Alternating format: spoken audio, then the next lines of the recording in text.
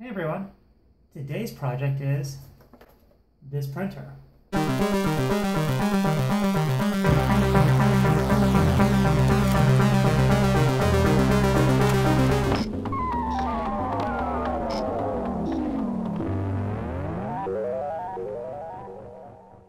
I got this printer about a month ago at my local thrift store. I stopped in just to see what they had, and it was there for $4. It caught my eye because it looked old and it was really compact, and I hadn't seen a printer like this before. And what this is a Diconix 150 inkjet printer.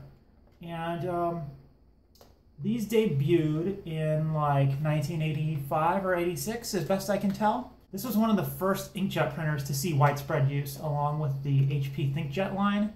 These sold for $499 in 1989. $499 in today's money is a little over $1,000. Since this was $4, I figured I'd buy it and see if I could make it work. I took it home, the print head moved, the lights all lit up, so it seemed like it was maybe going to work. I paid $16 for a new ink cartridge for it, and surprisingly you can still get them. I put the ink cartridge in it and it printed. I was able to get it to do its like test print and it worked.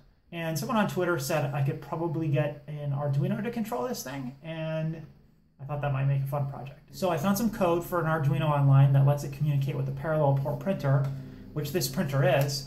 This is the communications port right here. This is a specific kind of parallel port called a Centronics port or a Centronics connector. It has 36 pins. You don't use most of them.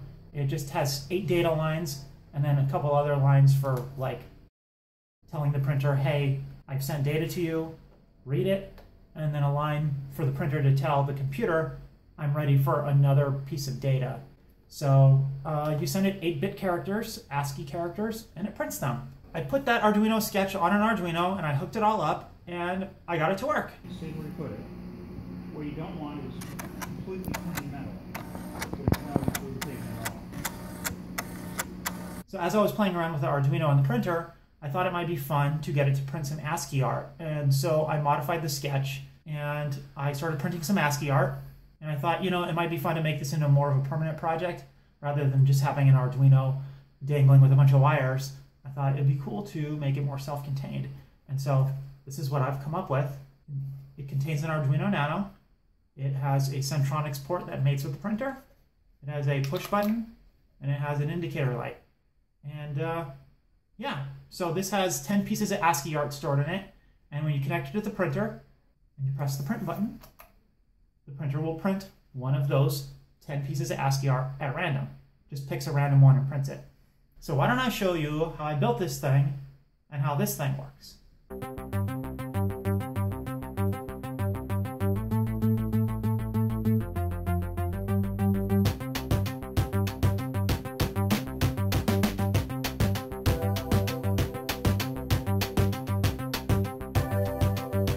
Okay, I think I'm just about ready to assemble this thing.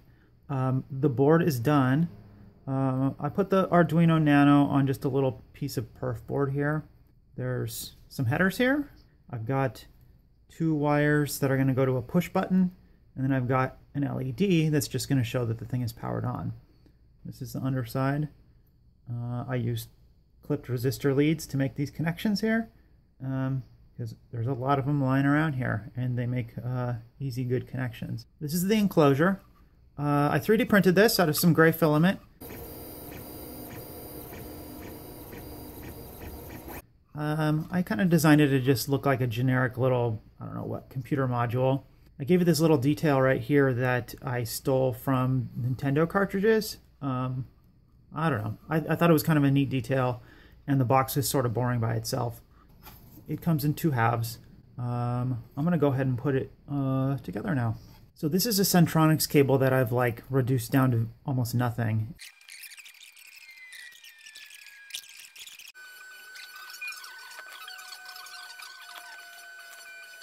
I cut it down just so it'll fit all inside of this box, and I got rid of the extra wires. And it just slides into this slot here, like so. And it has like a pretty good snug fit, so I don't even think I need to glue it really. This is a little like bezel for the LED. And that's going to just pop in there. If I can get it to go in all the way. There we go. So that goes in there. And let's see. I guess I should connect the push button now. All right, this is the push button I'm using. The button has like a really nice clicky tactile feel, so I wanted to use it on here. And it looks good too. It kind of fits the vibe. Oh, let's not screw this up. This has to go on this side.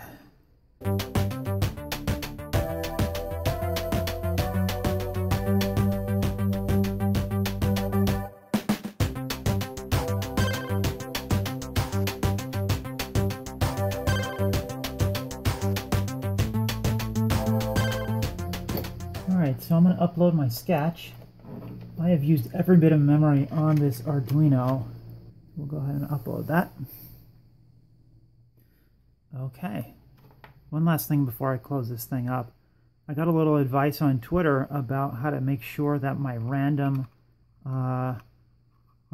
function in my sketch is more random than pseudo-random. It's always going to be pseudo-random, but I was told to add an antenna to one of the analog read input pins. And so that's what I have here.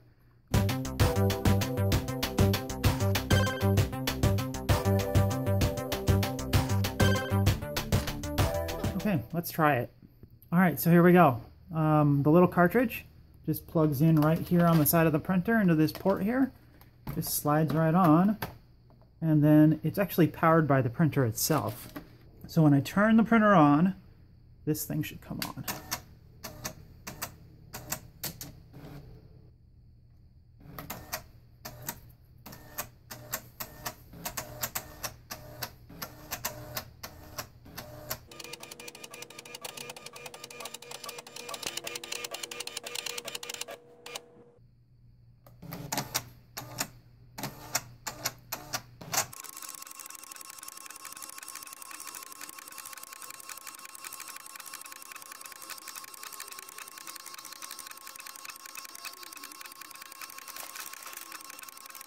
All right, let's do another one.